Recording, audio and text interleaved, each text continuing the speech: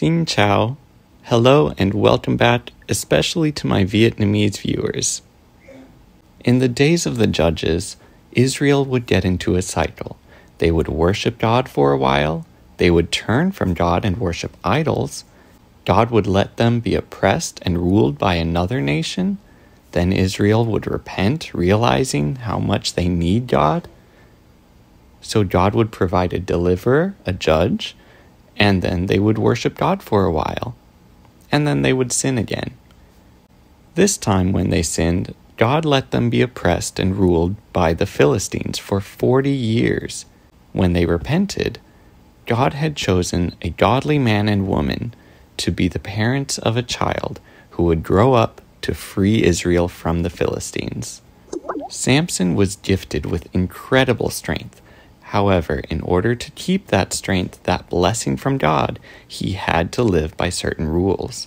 He could not drink alcohol, he was not allowed to touch anything dead, and he could never cut his hair.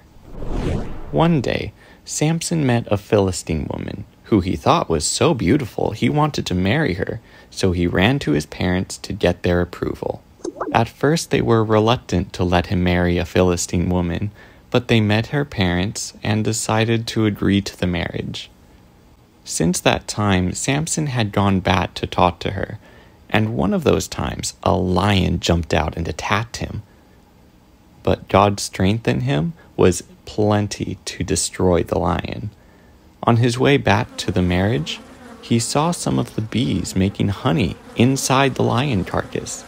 Ignoring God's rule, he reached inside and grabbed some honey for himself. At the wedding ceremony, Samson was talking to some of the Philistine men, and they made a bet. Samson had a riddle, and if they could not tell the answer, they had to give him 30 coats.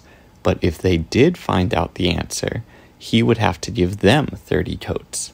His riddle was this: out of the eater came forth meat, and out of the strong came forth sweetness.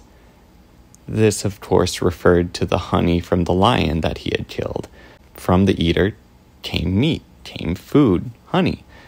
From something strong came sweetness. After 3 days, these men could not figure out the riddle, so they came and threatened his wife because they didn't want to lose, and she was scared, so she bade Samson to give her the answer, which she then told the men, which the men then told Samson.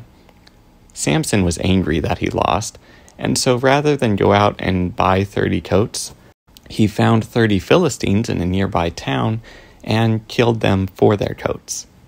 When he came back and gave them the coats, he left. The parents to his wife were confused, and they thought he didn't want her anymore. So after a while, they ended up letting her marry another man. When Samson eventually returned and learned the news, he got angry again, and this time he took some foxes and tied a torch between their tails and let them loose in the fields. Samson found another woman he fell in love with, but the Philistines were looking for an opportunity to get revenge and take him out. He was just too strong, so they needed to find his secret. With this woman who would get his trust, they gave her lots of money to discover his secret.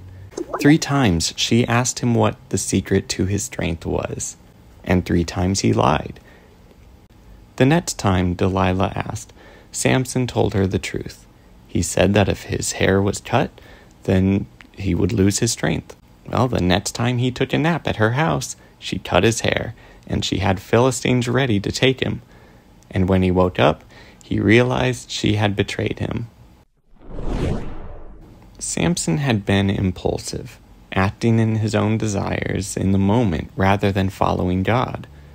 And now he lost God's blessing.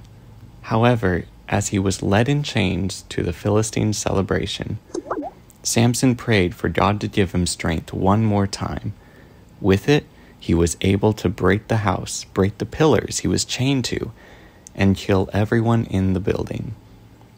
Samson made many failures due to his disobedience, but he eventually realized his dependence on God.